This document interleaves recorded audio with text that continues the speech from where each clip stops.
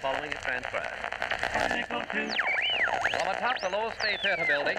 Colossal, tremendous. WH.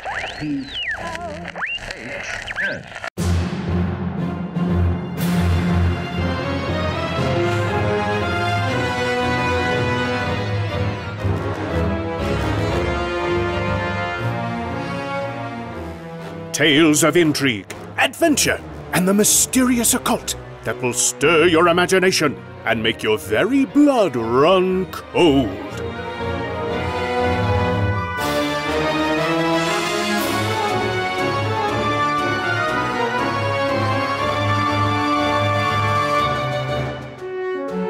This is Dark Adventure Radio Theater, featuring your host, Lester Mayhew.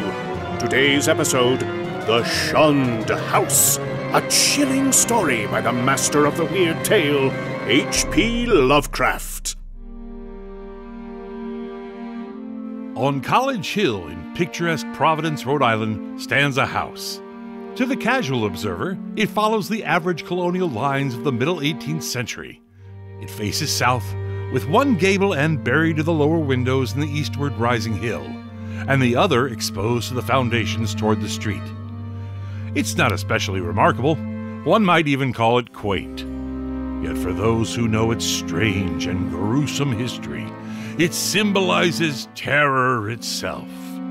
Can an investigation into the house reveal a way to cleanse it of its unholy pall, or merely confirm it as an abode of enduring evil? But first, a word from our sponsor. Hello, Martha. Good afternoon, Mr. Mayhew. Were you out on a toot last night, Martha? You don't seem to have much pep. What's wrong? Gee, Mr. Mayhew, I don't know. I'm just feeling out of sorts today. I haven't been sleeping well, and... No? Well, not to worry. I've got something that's just the ticket right here. Veronal. Veronal? That's right, Veronal. It's the modern medical miracle that you're looking for. Gosh, can it help me sleep? You bet it can. This new European formula uses soothing barbiturates to treat insomnia induced by nervous excitability. Barbitu what? No need to worry about them. They're modern medicines made to soothe the problems of modern life. It sounds perfect. Here, try a few tonight, and you'll be sleeping like a baby. Thank you, Mr. Mayhew. No, thank you, Veronal. Don't let your neuroses and hysteria keep you from the restful sleep you deserve. Try Veronal tonight. Available from your neighborhood druggist. And now, Dark Adventure Radio Theater presents The Shunned House. From even the greatest of horrors, irony is seldom absent. For instance, in the ancient city of Providence, Edgar Allan Poe used to stroll. Poe's favorite walk led northward, along Benefit Street and the nearby churchyard of St. John's, whose 18th century gravestones had for him a peculiar fascination. Now the irony is this. In this walk, the master of the terrible and the bizarre was obliged to pass a dingy, antiquated house. It does not appear that he ever wrote or spoke of it, nor is there any evidence that he even noticed it. And yet, that house, to the two persons in possession of certain information, equals or outranks in horror the wildest fantasy of the author who so often passed it unknowingly, and stands starkly leering as a symbol of all that is unutterably hideous. So, like I told you, Clifford, today we're going to use the Bergonic chair for your therapy. Go ahead, have a seat. I think you'll find it's quite comfortable. Very well, Doctor. I have a few questions for you while the nurse attaches some electrodes. Just lean back. There you go. When was the last time you saw your great-uncle? The last time I don't really recall. Maybe it was... ow! That's cold. Think hard. It might come to you. No. Sorry, I don't recall exactly. Pardon me, I just need to run this wire under your arm. What about the house? Have you ever been to the house on Benefit Street? Sorry, what house? You know the one I mean. I I'm not sure. I know Benefit Street, but I don't think I've ever been inside any of the houses there. Never been inside? Try to remember. No. Never. Why? He's ready, Doctor. Thank you, Nurse Piva. So, Clifford, today's therapy with the Bergonic chair will try to unlock some memories which are unavailable to your conscious mind. The electrical current will come out of the transformer there, and very small voltages will pass through the electrodes on your skin, through your skull, stimulating cognition in the brain. It doesn't take long. You say it doesn't hurt, right? Oh, heavens, no. Many of my patients actually find it quite pleasant and enjoy their sessions. Activate the electroflow and set the sinusoidal oscillator to 60 hertz, please, Nurse Piva. Comfortable? I guess. Just try to relax. I want you to think about your great uncle and the house on Benefit Street. Oh, and one last thing. Open, please. What? Open your mouth. Just bite down on the wood, Clifford. What's this for? Well, we wouldn't want you to bite your own tongue, would we? Now, picture your great uncle. Picture that house. Nurse, set the Fourier transformer to 800 milliamperes. Stand clear. And... disengage. Please remove the bite guard. Clifford, keep your eyes closed. Now tell me what you see. Buttons. I can't hear you, Clifford. I can't. I don't. What do you see? It's dark. You can open your eyes, Clifford. They are open. I can't see anything. The door latched shut behind me. What door is this? The cellar door. The cellar at your house. No, Whose house are you in, Clifford? I don't know. It's important that you remember. Where are you? It's that haunted house, the one on Benefit Street. What are you doing in a haunted house, Clifford? Playing? We thought it would be fun.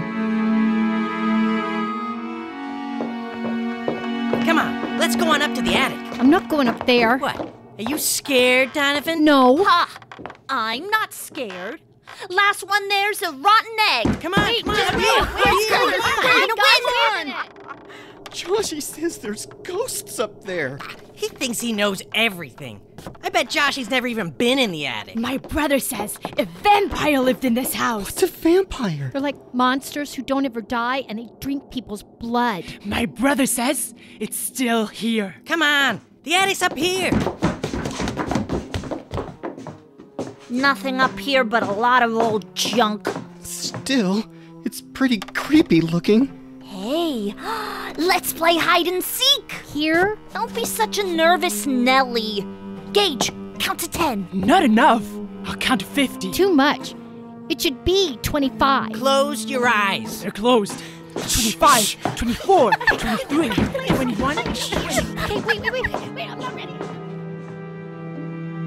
You're doing very well, Clifford. What else do you remember? I went downstairs, all the way into the cellar, and then... the door. It's stuck, and it's dark. What happened then, Clifford? I don't know. It's safe to remember. Nothing will hurt you here. 100 more milliamps, nurse. What do you see? It's all dark, but there's something down by the floor. It's kind of like smoke, sort of coming up from the ground. Oh, the smell! Oh, it touches me! It's all around me! Clifford! Oh, Uncle Elihu! Are you all right there, lad? It's only me. Are you hurt? No, sir. Oh, come on. The others are upstairs.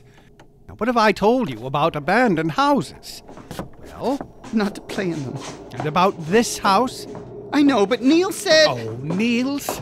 That scoundrel. If Niels told you to jump off the Washington Bridge, would you do that too? I'm serious, Clifford. I found him. He was down cellar. We didn't mean it. I mean, Neil said we were supposed to hide. I was just hiding. Sorry. Donovan, I expect you to know better. You too, Heather. And Niels, you're a terrible influence, young man. Now, I don't ever want to hear of you setting foot in this house again. Any of you. You understand? It won't happen again. Sorry, sir. Get on home. Oh, okay. Bye, Clifford. Thanks, Sorry. Alfred. See you tomorrow. And you're coming with me. You sure you're all right? let's get you home. Delilah's making donuts. Donuts?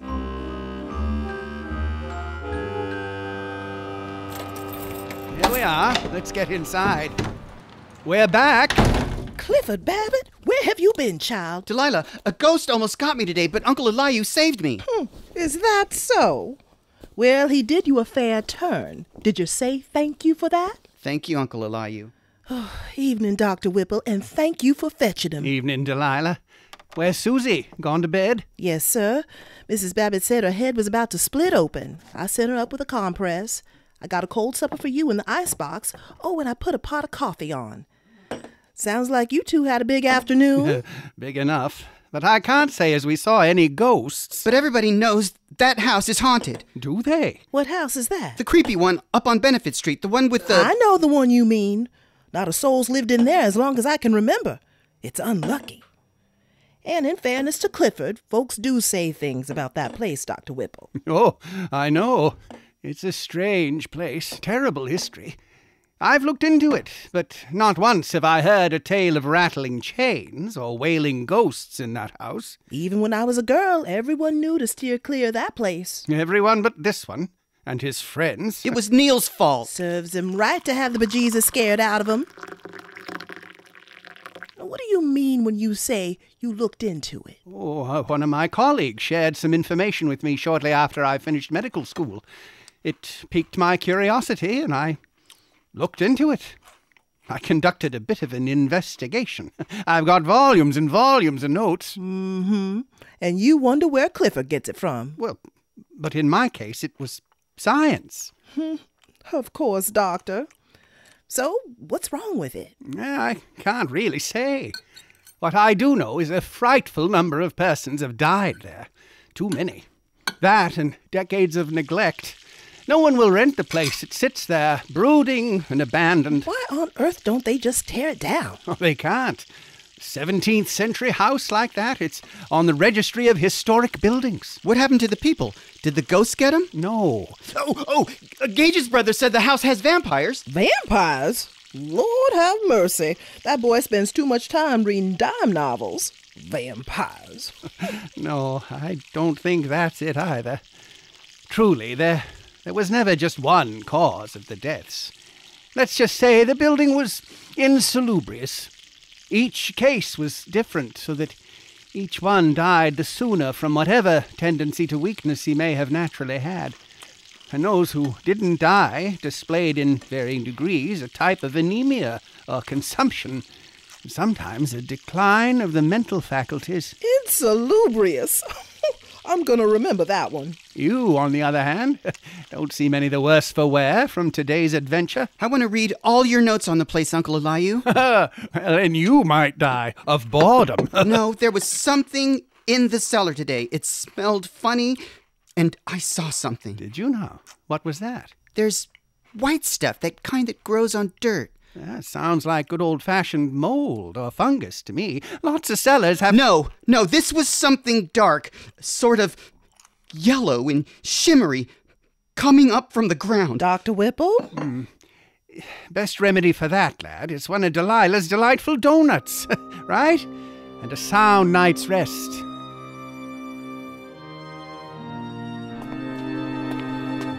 So, Dr. Wade, were you able to get anything out of Babbitt? Did he, remember anything? Yes, Detective. I'm pleased to say he did.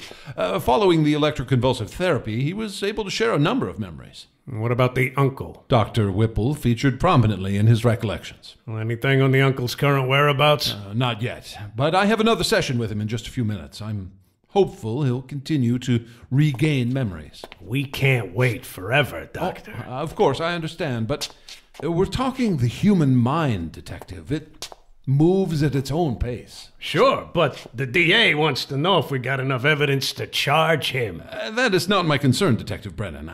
I'm not aware that any crime has been committed. Do you even know if the uncle's dead? Well, we know no one's seen Elihu Whipple since the night he and his nephew went to that house. Memory loss?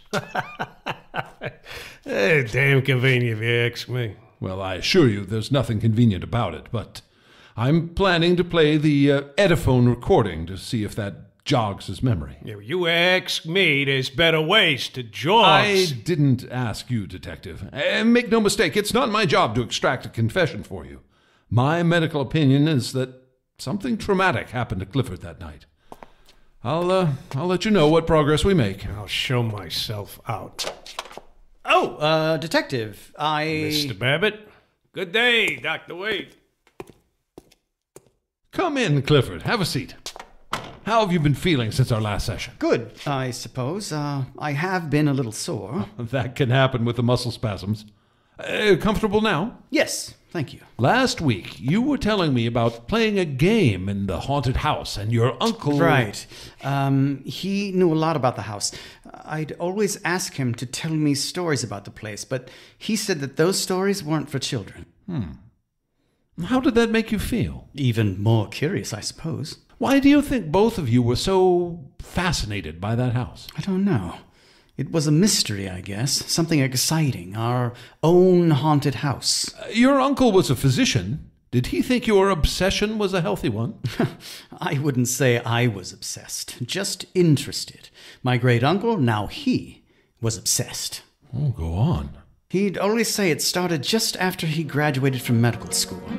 He was an apprentice to Dr. Hopkins here in Providence back in, must have been the 1850s. So, Dr. Whipple, what did they teach you about death certificates? Nothing much. They document the death, manner, mechanism, proximate cause, underlying cause, etc., etc. It's paperwork. True, they're not glamorous, but every death, no matter how humble, no matter how notorious, deserves to be properly recorded.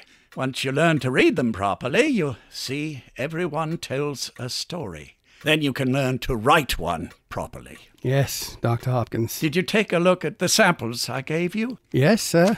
And? Well, I noticed this group of fever victims, all lacking in blood. Yes. Well... what about them? They all lived at the same address in Benefit Street, but they died years, decades apart, with the same symptoms.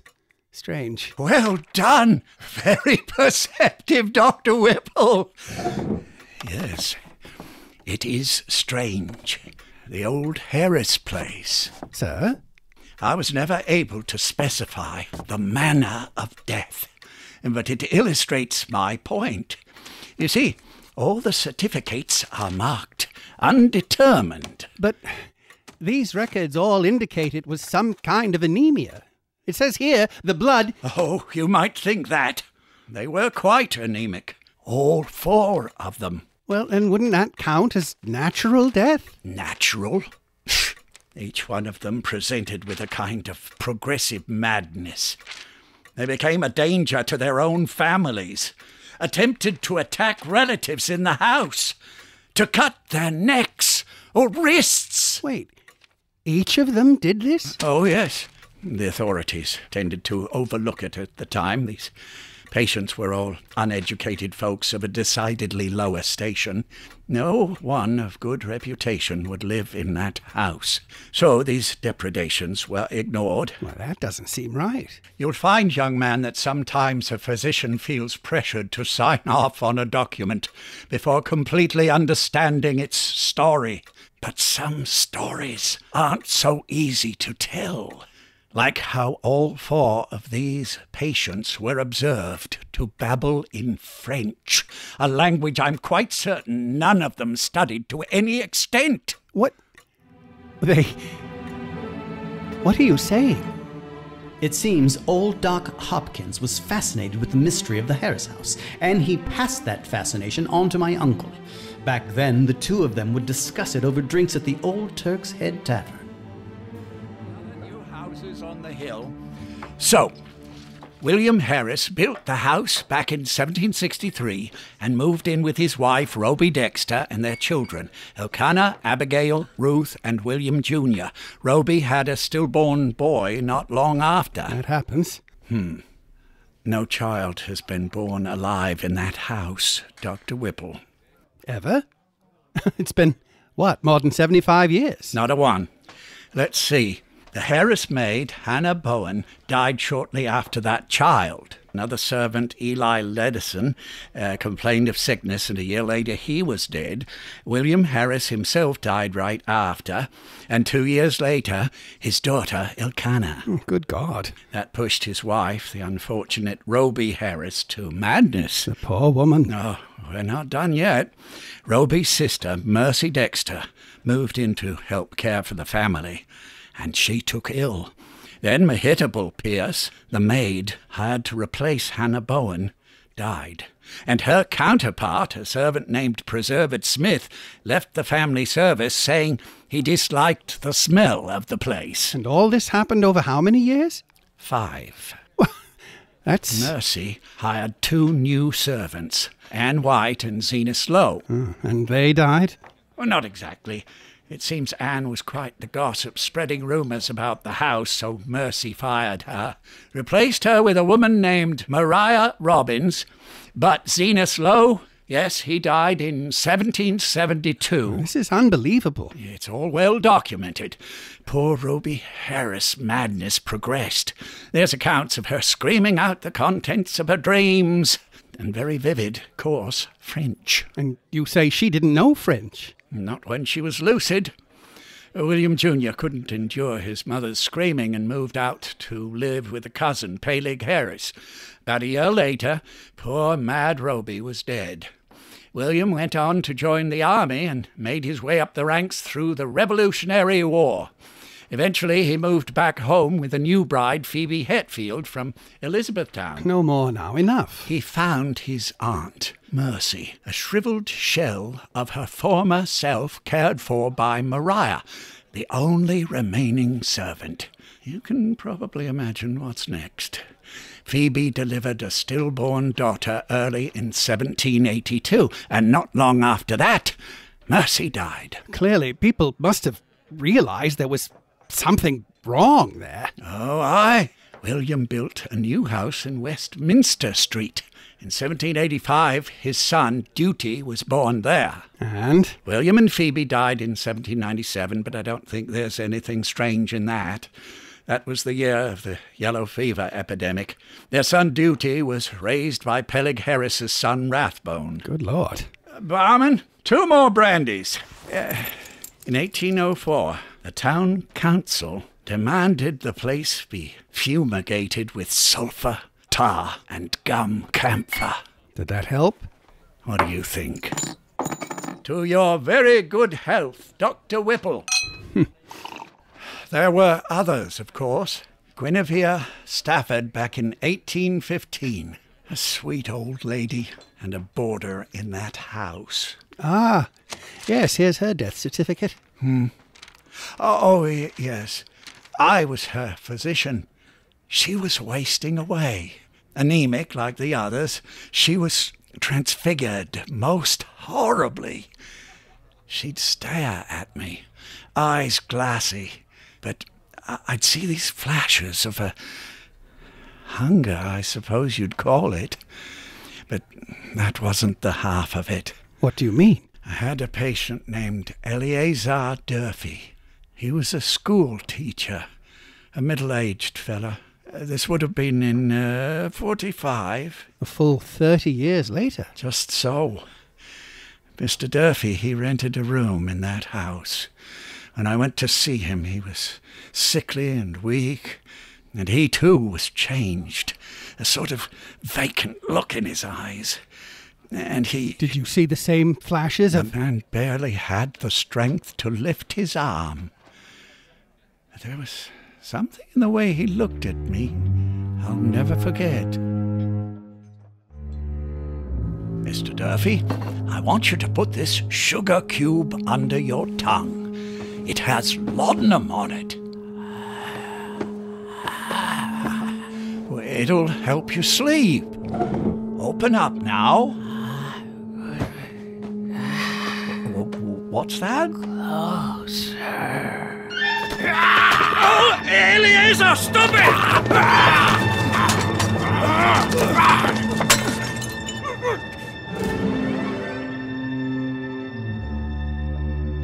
Tried to bite my throat. Good Lord. Did the sedative calm him? Eleazar Durfee was dead before I reached the bottom of the stairs. All these people in that house, what do you think it was? As I wrote on the certificates, undetermined. It's late, and I'm old. I should be getting home. Yes, of course. This house, it's still there? Oh, yes. Walk down Benefit Street on your way home.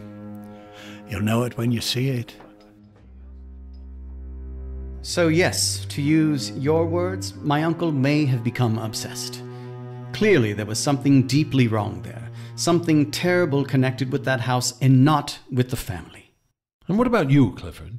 Did your uncle pass his obsession on to you? He didn't want to. I was always begging him to tell me more about the place, but he'd never say a thing. It wasn't until a couple of years ago, a few months after I graduated from college, I finally got him to engage with me at all on the topic. I'm telling you, the place is evil. Evil? Huh? When you were a boy, it was ghosts. So tell me, what evil is it exactly? Where does it come from? What does it do? I don't know, but... Facts, young man. We'll get nowhere with your proclamations and superstitions. That's for simpletons. Be off with your talk of evil. Come back to me with facts, evidence. Then we'll talk. So I set out to find the proof my uncle demanded. Proof that went beyond his accounting of the house's countless tragedies. Evidence that might prove what I could feel in my heart. Interesting. Now tell me about that. I'd felt it ever since I was a boy. I mean, intellectually, I could understand that I got scared there when I was a kid. But... Go on. There was really something there. Something unlike anything I'd ever felt before or since. And it was coming for me. For you, personally? I wanted to prove it to my uncle and to myself. My great-uncle was uncomfortable with the term, but I could feel there was something evil about that house. So what did you do? I did my research, learned everything I could about it. I even studied French so I could read the Parisian occult journal Revue de Dumont in the search for clues. Did you really? I went to the Essex Institute. Do you know it?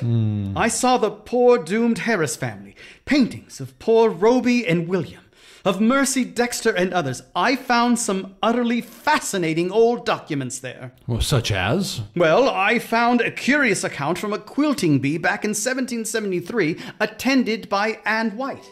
Remember her? She was the Harris's servant dismissed for her loose tongue. Be a dear, Georgianne, and pass the beeswax. Heavens, but this thread wants to tangle. Here you are, Mary. I'll trade you for the plumbago. I can barely see my markings here. This embroidery is certainly fine work. The Gotchins will not have had a lovelier quilt, I'm sure. It'll be a great comfort for 'em. Anne, I've heard you're in service once again. Is the work treating you well? Well enough. But it's work, though, isn't it?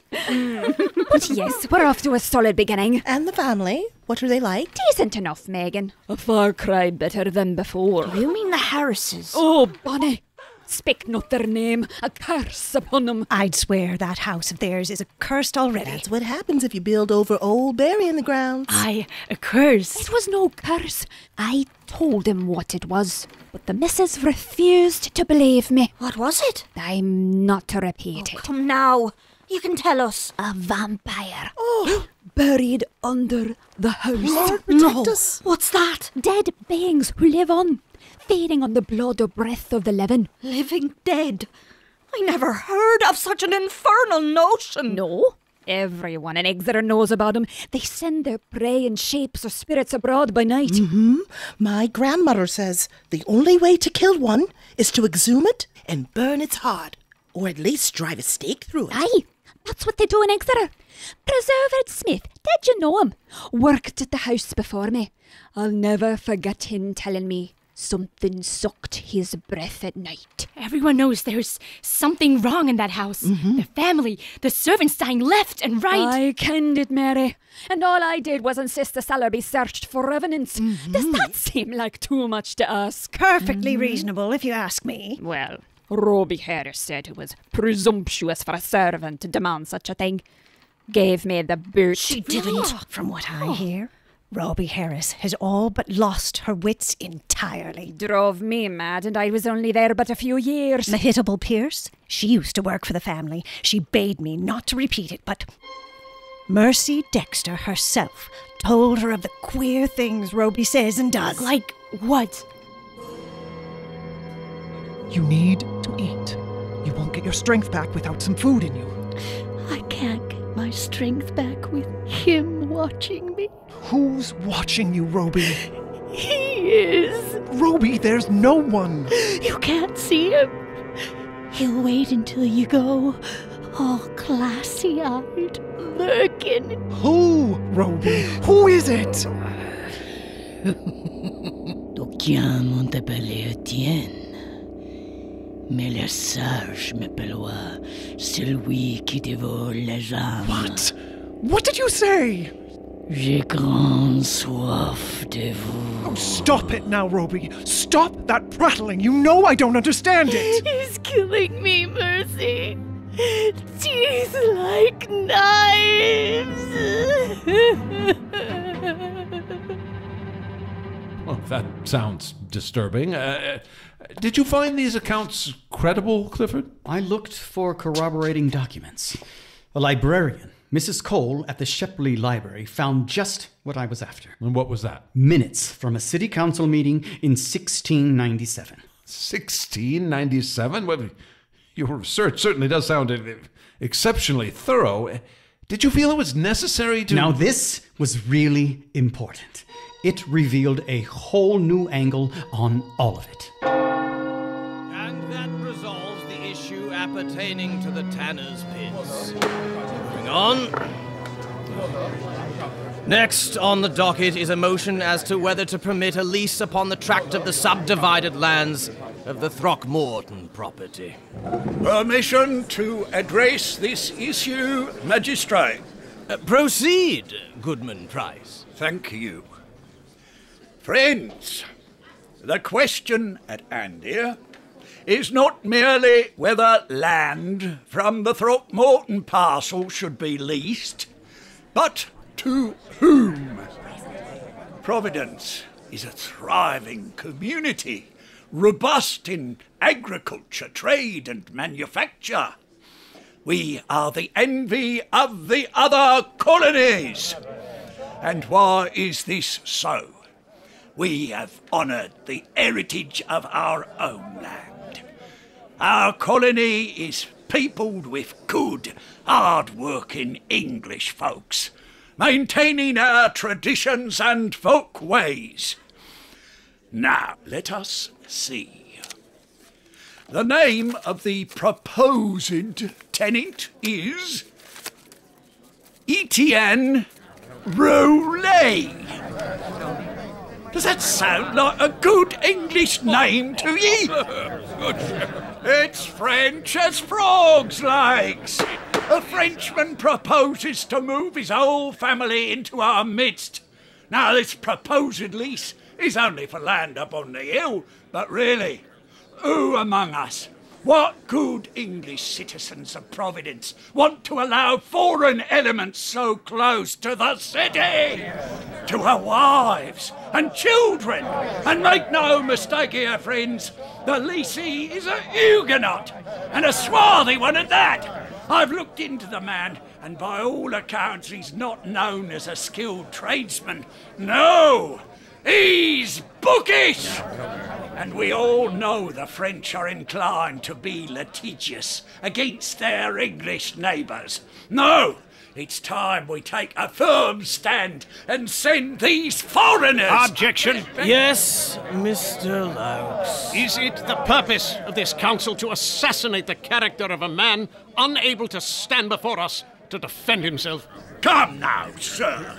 Do you contest the veracity of my claims? You tell us Monsieur Roulet is a Huguenot from France. But a man of your erudition is surely familiar with the Edict of Nantes, are you not? Where the French king granted French Protestants, the so-called Huguenots, the same rights as Catholics.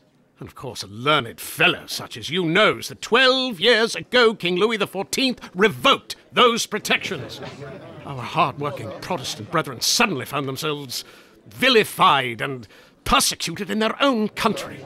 Some of us here know that experience for ourselves all too well. They've been forced to flee their homes in France. Some have sought refuge here. The Roulet family tried to settle in East Greenwich. Citizens there, whose thinking was in line with our esteemed Master Price, said no and cast them out. Without a home, now they come here to Providence, our city famed as a refuge for the free, odd, and dissenting. Shall we turn them away? Shall we behave as the French king does? Or shall we embrace this learned man as our brother? I have spake with Pardon Tillingist, and he's willing to put Monsieur Roulet to work as a clerk in his warehouse.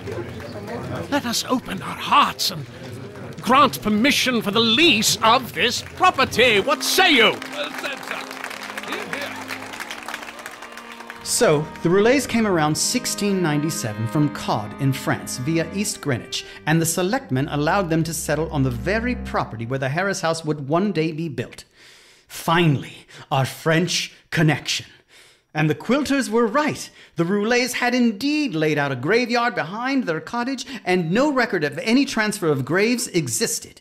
The Harris house was built right on top of it. How did that discovery make you feel? Triumphant! It was starting to make sense. Was it? Etienne's son, Paul, apparently was quite a character, and his erratic behavior drew the ire of the community.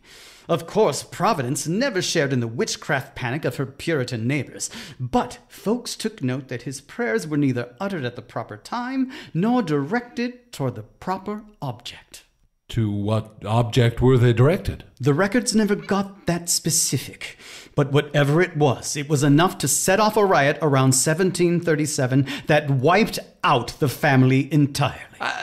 Let's get back to... No, wait. I found something else. It was an account of one Jacques Roulet of Caude, France, who, in 1598, was condemned as a demoniac. That's disconcerting. He had been found covered in blood and shreds of flesh in some woods, shortly after the killing of a boy by a pair of wolves. One wolf was seen to lope away unhurt. Quite a coincidence, eh? Another Roulet in Caude? Perhaps, but... Had anyone known of it back in 1697, well, I'm sure the selectmen would have voted differently. But perhaps the story somehow made its way to Providence. Perhaps that was the fuel for the 1737 riots. Well, this is quite a history you were putting together, but I'd like to return to the present. Yes, me too. I'd cover the past, but what of the present? That's why I spoke to Carrington Harris. And who's that? He's the current owner of the house, the last in his family line. And was your uncle present for this meeting? No. I was hoping to amass all the information I could and then give him what he wanted. Facts. I see. It's not right. You going behind your uncle's back, Clifford. Oh, I'll tell him, Delilah. I'm gathering this information for him. Well, don't expect me to be keeping secrets for you. I don't. I will... There he is. Mr. Harris, I presume. Please, come in. May I take your hat? Why, yes. Thank you. May I introduce Clifford Babbitt? Mr. Harris? Thank you so much for coming, Mr. Harris. You can call me Carrington. Carrington, have a seat. Delilah, would you bring us some tea? Oh, it's all ready. I'll just get it. So, this is all about the Benefit Street house, eh? You seem awfully young to be a property broker. Me? Oh, yes. I mean, no. I'm not looking to buy it. Are you trying to sell it? As if I could. No one wants the place. It's been nothing but an albatross. Can't use it, can't rent it, can't get rid of it. Have you ever lived in it? Me? Good Lord, no. The place doesn't even have plumbing. No one in the family has lived there in, over 100 years. Hasn't been a tenant of any kind since the Civil War. I haven't even been in it myself but a few times. Oh, really? Yes, just on assessment matters. Well, my father used to store some old junk in there, but the roof barely keeps the rain out. Have you ever had to deal with trespassers or squatters or anything like that? Oh, no, not really. Even the hobos leave it alone. Why do you ask? I just thought there might be reports of, I don't know, people who had seen... Seen what? Here you are, gentlemen. There's sugar and lemon here if you want it. Thank you, Delilah. We can pour for ourselves. Oh, nonsense. You just go right on like I'm not even here. You were saying reports of what? Of mischievous children playing where they shouldn't? No, not... Well, that, yes. Well, there's a handyman that keeps the fence in good repair. We haven't had too much trouble. You're aware that there are lots of old stories about the place, aren't you? Oh, of course. All sorts of crazy tales. I wouldn't have given them a second thought, but they're what makes the place impossible to rent. Well, I have been studying them. There's some fascinating details in old town records. Studying them? Why? What's this all about? No. I mean, it's nothing. It's just that the house, my great-uncle, too, who, a doctor, he knew that... Mr. Babbitt and his great-uncle, Dr. Whipple, have long had a purely historical interest in that house of yours, Mr. Harris. They're a pair of academics. They don't mean any harm. I see. Well, then, I suspect you already know more about the place than I do. You know, I had a great-uncle myself, Rathbone Harris. He's the last member of the family who really had anything much to do with it. But I'm afraid I don't have any old ghost stories or skeletons in the closets there. Of course. That's okay. I hope I haven't wasted your time. If you don't mind my saying, sir, you do have one thing that's even better than old stories, Mr. Harris. Oh? What's that? Access. These men have studied that house about as much as a body could from the outside, but if they could have a look around on the inside... Inside? With your permission, sir, I might find something new. Well, they might be able to finally put those old stories to rest and end its insalubrious reputation. I don't know. My lawyer would probably... I'd sign any kind of indemnity waiver he wants. It's that interesting, is it? Yes, sir. It is. Well, I've never liked my lawyer very much anyway. No sense of humor.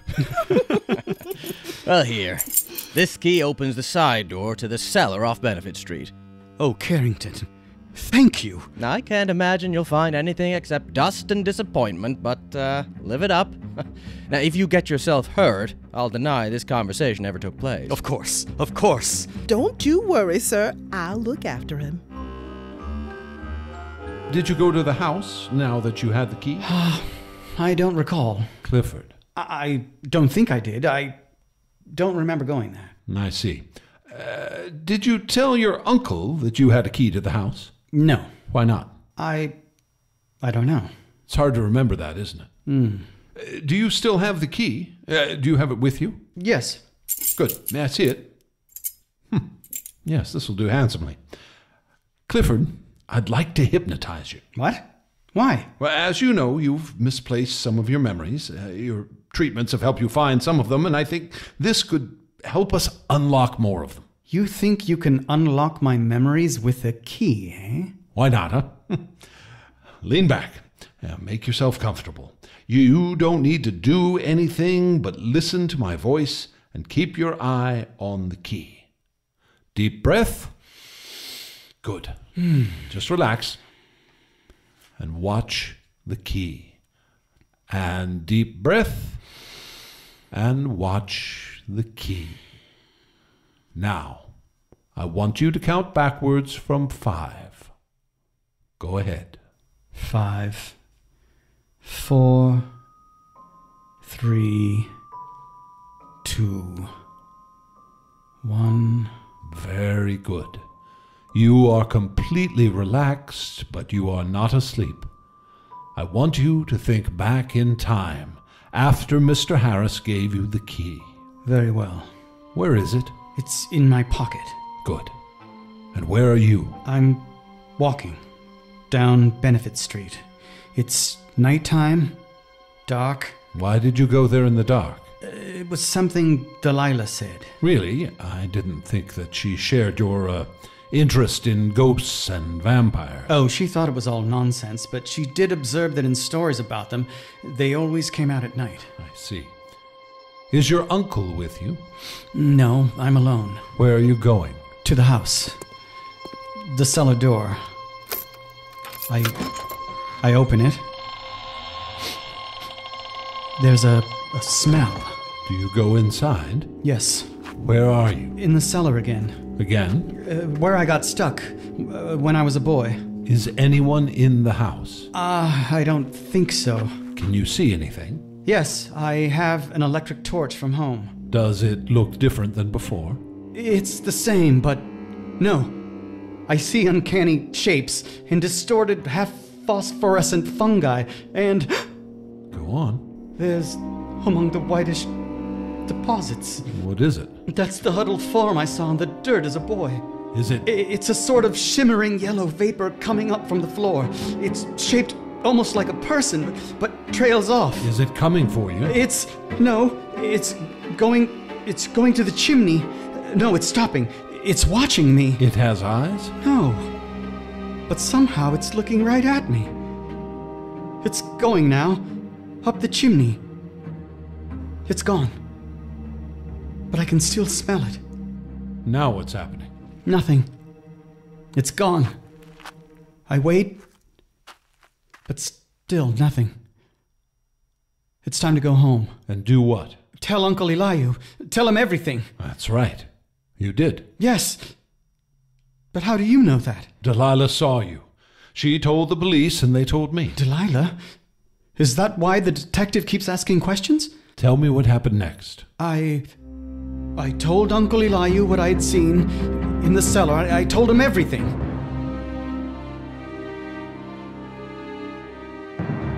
So, those are my facts.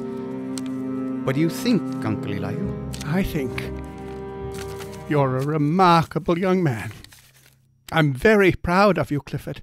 You are? I've spent years researching that old house. I learned things, but you found key facts, and now you literally have the key. I couldn't be more proud of you. I've wanted to tell you that since you were a boy, but I couldn't encourage you back then.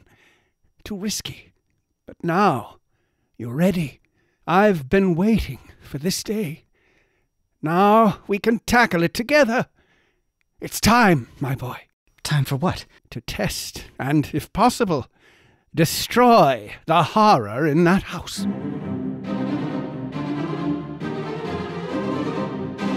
Delilah confirmed that she helped you and your uncle procure your equipment, and that she helped you unload it at the house. Ooh, you make me look as crazy as the two of you, what with bringing all this stuff into the cellar. Careful with that, Delilah. It's very fragile. Just set the rest of it on the sidewalk, Delilah. We'll take it inside. Mm-hmm. Camp chairs, a cot. Just how long you two planning to stay here? We're not sure. We just want to be well prepared. And if the two of you don't come back, you expect me to come looking for you? No. Suit yourselves. Thank you, Delilah. We appreciate it. I'm sure we'll be back before long. Looks like it's gonna rain. You two best get inside. I hope you still have at least that much sense. You two be careful. Yes, ma'am. Let's get the rest of this inside before neighbors start asking questions.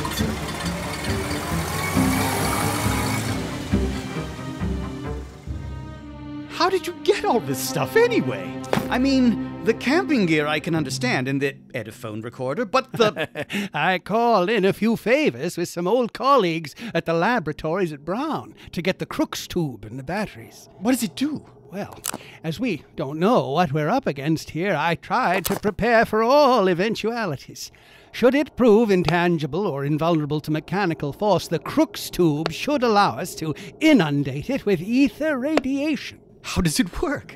When we turn it on here, electricity from this battery array moves through an induction coil here and is introduced into this vacuum tube here. The movement of the electrical particles between the cathode and the anode creates ionized rays of energy, which get emitted here if you press this trigger. It's like a real-life ray gun! What about this? Oh my god! Careful there. That's a flamethrower. Lent to me by a friend at the Cranston Street Armory. If it could clear a trench of Huns in Flanders, it should suffice for anything we run into here. Scared? No. Nervous, maybe. Me too. Nervous. That's all right. Scientific study and reflection teach us that the known universe of 3 dimensions is only the merest fraction of the whole cosmos of substance and energy. You and I have amassed a great deal of evidence indicating the tenacious existence of certain forces of great power in this house, and so far as the human point of view is concerned, exceptional malignancy. I'd say we're entitled to a few nerves. Right.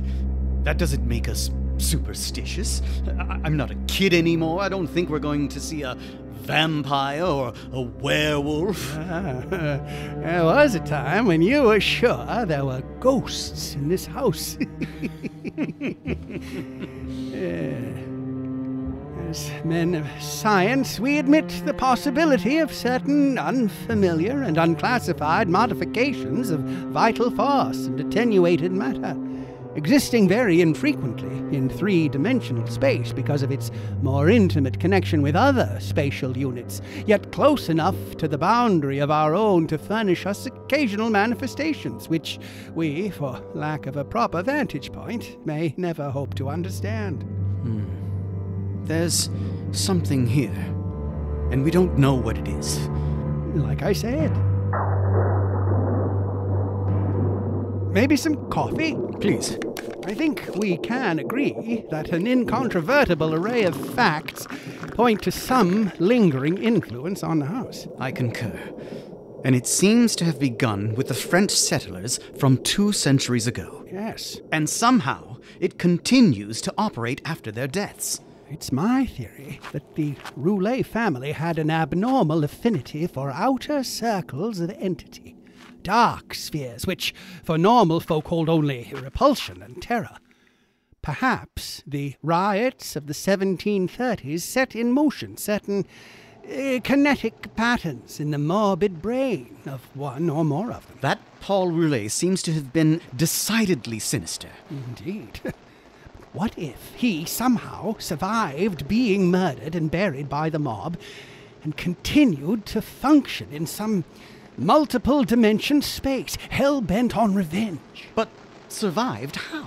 Yeah, such a thing can no longer be thought of as a physical or biochemical impossibility in the light of the new theories of relativity and intra-atomic action. I can easily imagine an alien nucleus of substance or energy, formless or otherwise, kept alive by imperceptible or immaterial subtractions from the life force or bodily tissues and fluids of other and more palpably living things, into which it penetrates and with whose fabric it sometimes completely merges itself. Like a vampire. Exactly. Staying alive by attacking people living in the house. Perhaps. Or maybe it's just self-preservation, it doesn't matter. Such a thing is an anomaly and an intruder, whose extirpation is our utmost duty. Anne White said it was a vampire more than 100 years ago. Insightful, those folks from Exeter. It could be pure energy. A form ethereal and outside of the realm of substance. I suspect it's partly material. Some unknown and equivocal mass of plasticity capable of changing at will to nebulous approximations of the solid, liquid, gaseous, or tenuously unparticled states. The anthropomorphic patch of mold on the floor, the form of the yellowish vapor, it all argues some connection with the human shape. Look at it. There, on the ground. It looks more distinct than it did before. Perhaps. Is it still raining outside? It sounds like it. A little. You can almost feel the decay in here. How's that? Decay. The mildewed walls, those rotten bits of furniture over there, the old planks and beams, the crumbling stairs. You don't feel it? The door to the outside's unlocked. I'll check. I think our tools here should allow us to handle whatever may be here. Hard to know how long it might take. Yes, it's closed, but not locked. We'd make quite a sight. The two of us dashing out into Benefit Street with a flamethrower. That would get the neighbors talking. They'd probably haul us off to Waite's Asylum.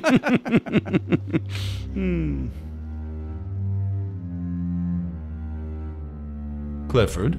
Yes, Dr. Waite? You're still in the cellar with your uncle. I need you to tell me what's happening now. Just small talk. He's sleepy. He looks so old. I don't think I ever really appreciated just how old he is. What's he doing? Sleeping. On the cot. And you? Just staring at the crumbling masonry. A feeble light is coming in through the windows from the streetlights outside. It's stuffy. I need a breath of fresh air.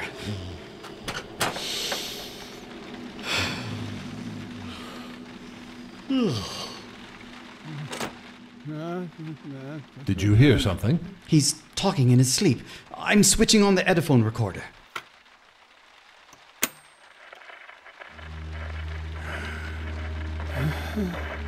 My uncle is stirring in his sleep.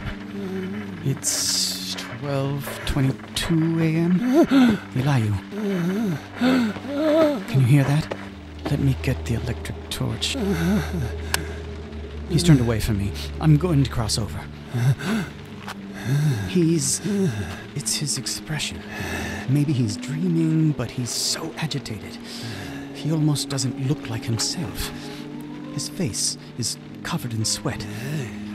Wait. What? I don't know if the recorder's getting this. Here, I'll reach the microphone toward... L'occasion bienvenue pour mon messe. My God, that's French. Du sang et de la vie des cieux.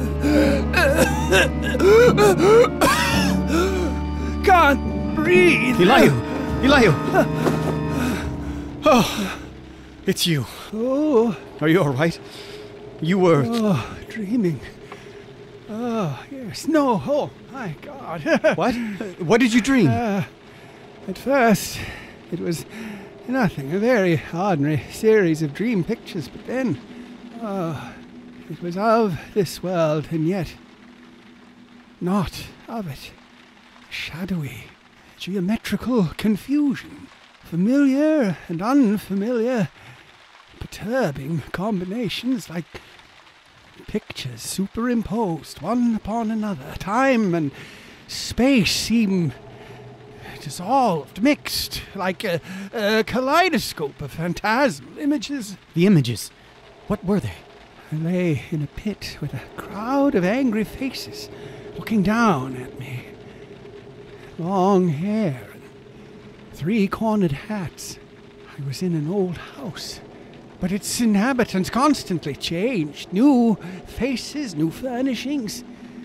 Even the rooms and doors changed. And the queer thing was, the faces, I think they were members of the Harris family.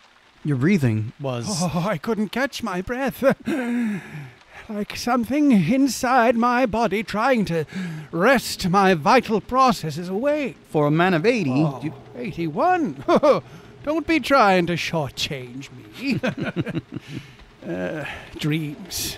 Hardly surprising, the stuff and nonsense that bubbles up with our minds so singularly focused on this house all these years. You were speaking French, Elihu. Was I? And you think... No. I don't know what to think. Are you all right? Yes, sir, I think so. Just tired. Yes, you young fellas need your sleep. Have a bit of a lie down. I'll wake you if anything happens. Are you sure? Oh, yes. Now, where's that thermos with the coffee? So you went to sleep on the cot. What happened next? I don't know. I think you do. I don't remember. You're in a safe place now. You're relaxed. You can tell me what happened after you fell asleep. I was asleep. How could I remember? Your uncle used the Ediphone to make a recording. I have it here, and I'm going to play it for you. Remember, you're perfectly safe here.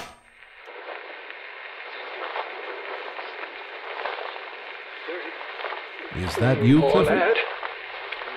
I don't know.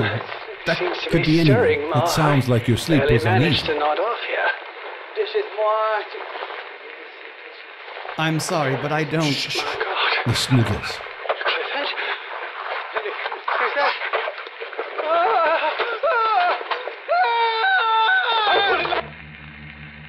What happened, Clifford? I don't know. I think you do know. You woke up. What did you do? A scream. So you heard a scream. It was your uncle? Did I? You just said you did. Right. Yes.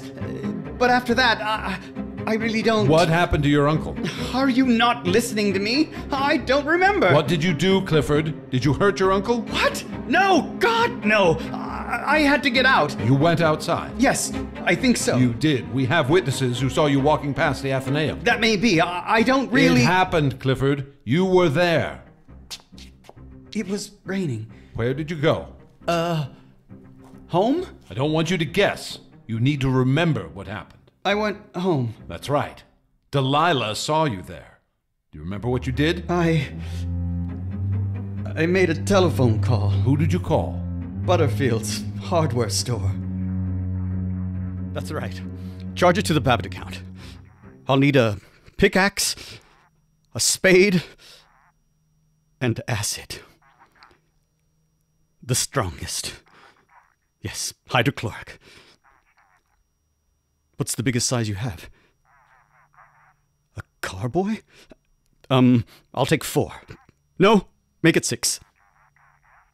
A what? Oh, right, yes, a gas mask, of course. Yes, I'll need that. Add that. No. I need it delivered as soon as possible. 135 Benefit Street. The cellar door. Yes, thank you. Clifford? Delilah. What's all that about? I didn't know you were... Well? You shouldn't... I can't tell you. What do you mean you can't tell me? Where's Dr. Whipple? We... Clifford? What's happened? You know there's nothing you can't tell me. Not this. Please, just stay out of it. Clifford! I'm sorry. I'll... Forgive me. A shovel? Acid?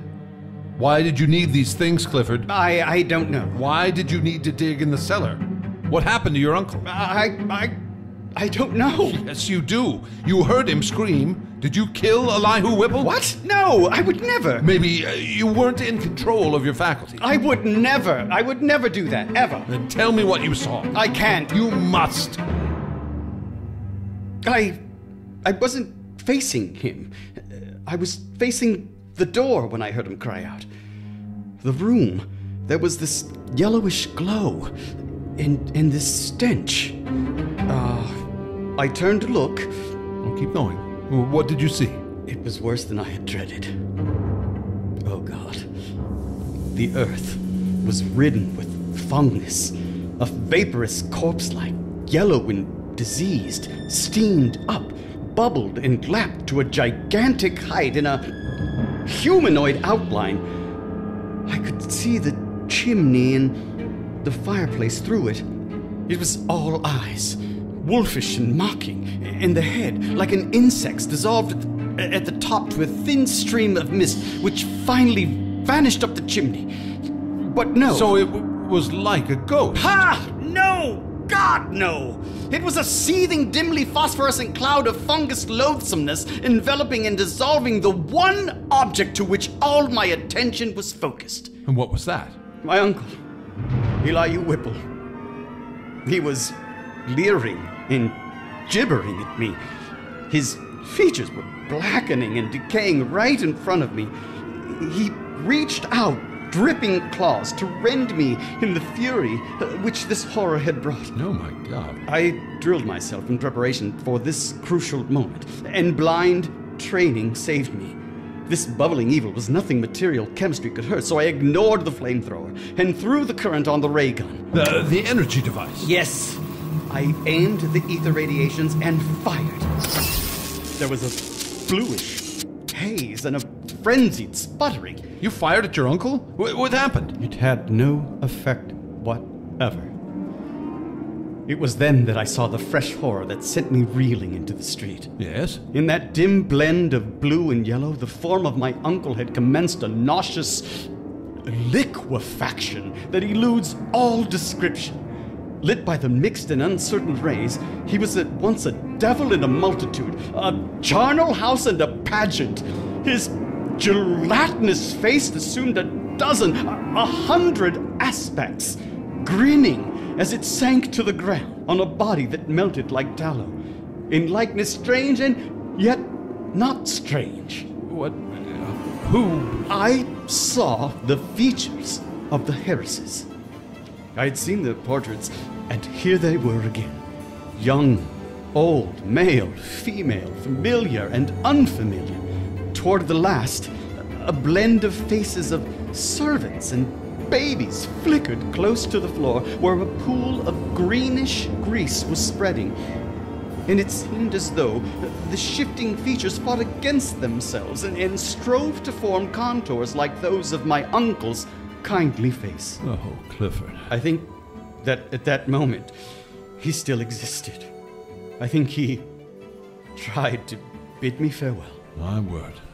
I staggered out into the street, down Hopkins Street and over the bridge. I don't know where.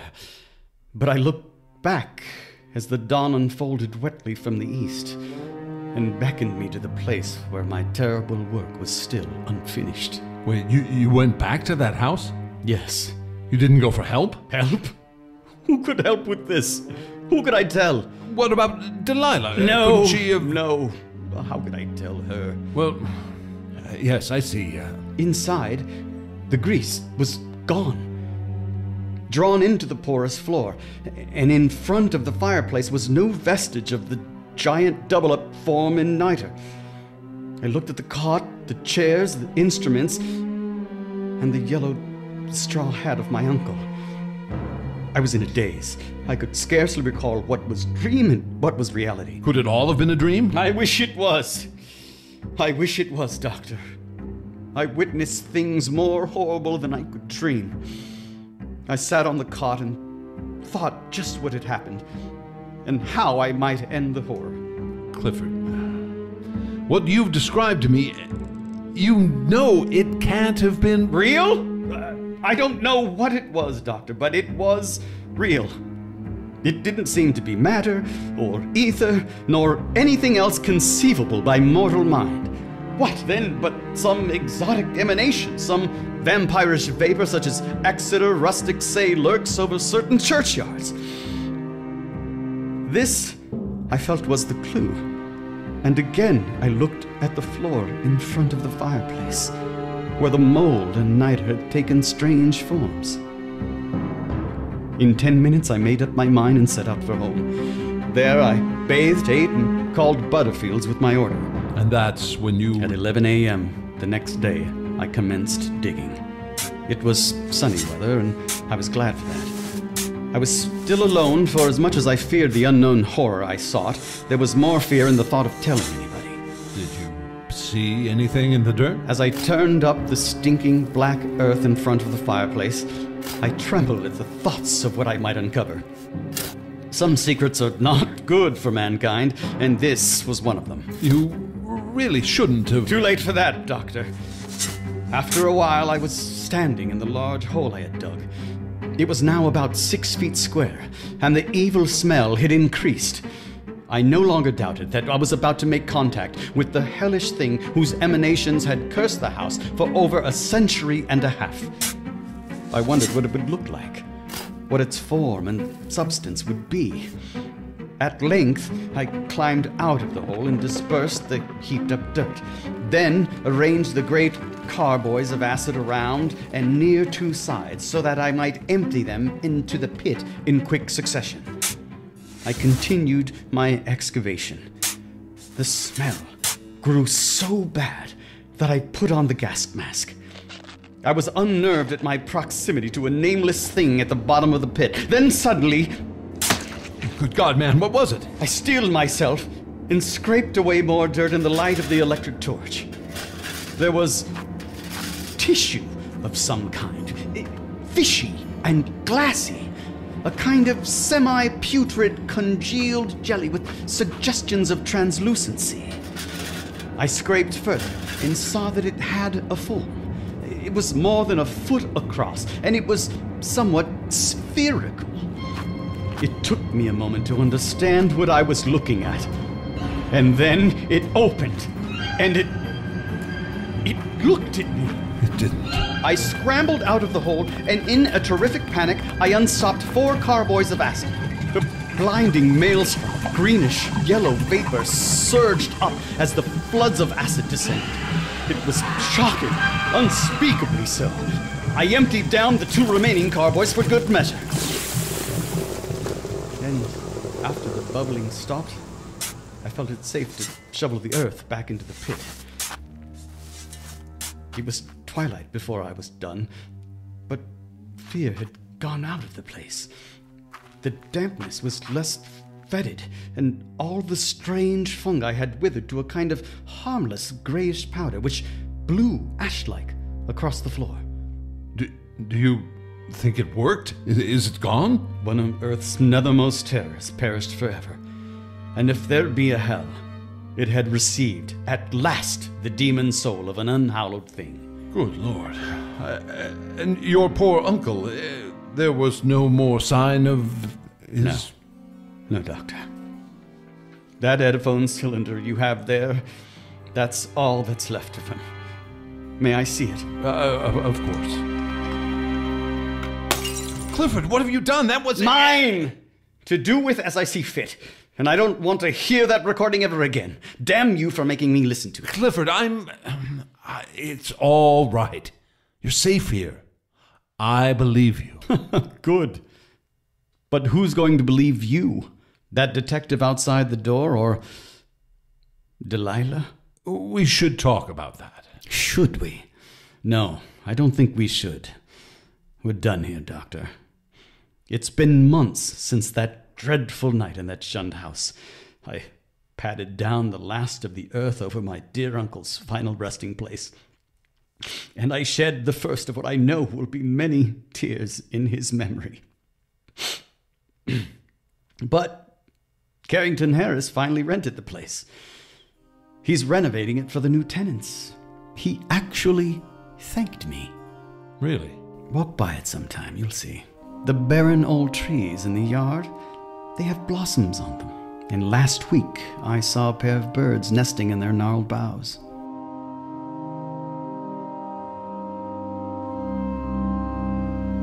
You've been listening to The Shunned House, brought to you by our sponsor, Veronal, your secret for a really, really sound night's sleep. I'm Lester Mayhew. Until next week, this is Dark Adventure Radio Theater reminding you to never go anywhere alone. If it looks bad, don't look, and save the last bullet for yourself. The Shunned House was adapted for radio and produced by Sean Branney and Andrew Lehman, based on the story by H.P. Lovecraft. Original music by Troy Sterling Neese. The Dark Adventure Ensemble featured Annie Abrams, Rick Bataya, Sean Branney, Casey Camp, Ken Clement, Matt Foyer, Holly Hunt, McCarran Kelly, Andrew Lehman, Kevin Stidham, Josh Temke, Sarah Vanderpool, Julie Weissenberg, and Time Winters. Tune in next week for Newt Bard in the Forbidden Fjord, a tale of virile Viking raiders. Dark Adventure Radio Theater is a production of the HPLHS Broadcasting Group, a subsidiary of HPLHS Incorporated, copyright 1931. Plus 92.